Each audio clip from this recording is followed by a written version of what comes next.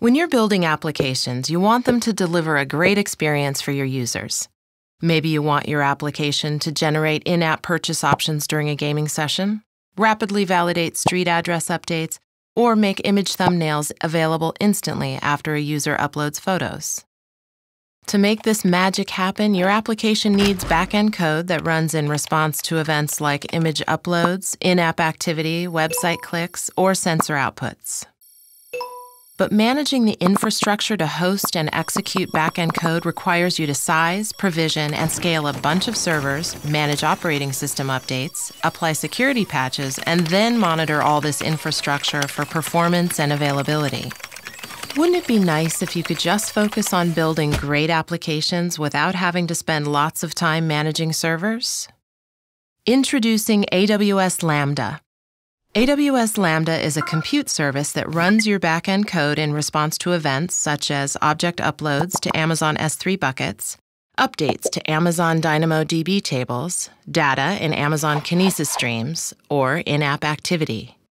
Once you upload your code to Lambda, the service handles all the capacity, scaling, patching, and administration of the infrastructure to run your code and provides visibility into performance by publishing real-time metrics and logs to Amazon CloudWatch.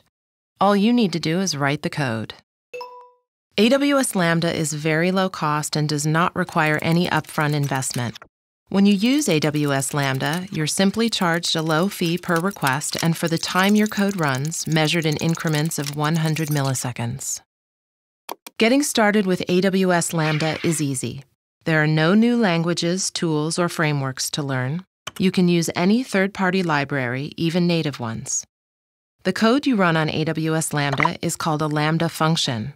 You just upload your code as a zip file, or design it in the integrated development environment in the AWS Management Console. Or you can select from a list of function samples pre-built for common use cases such as image conversion, file compression, and change notifications. And built-in support for the AWS SDK makes it easy to call other AWS services. Once your function is loaded, you select the event source to monitor, such as an Amazon S3 bucket or Amazon DynamoDB table, and within a few seconds, Lambda will be ready to trigger your function automatically when an event occurs. With Lambda, any event can trigger your function, making it easy to build applications that respond quickly to new information. To learn more about AWS Lambda, visit our website and you can get your first Lambda function up and running with a few clicks in the AWS Management Console. And with the AWS free tier, you can try Lambda for free.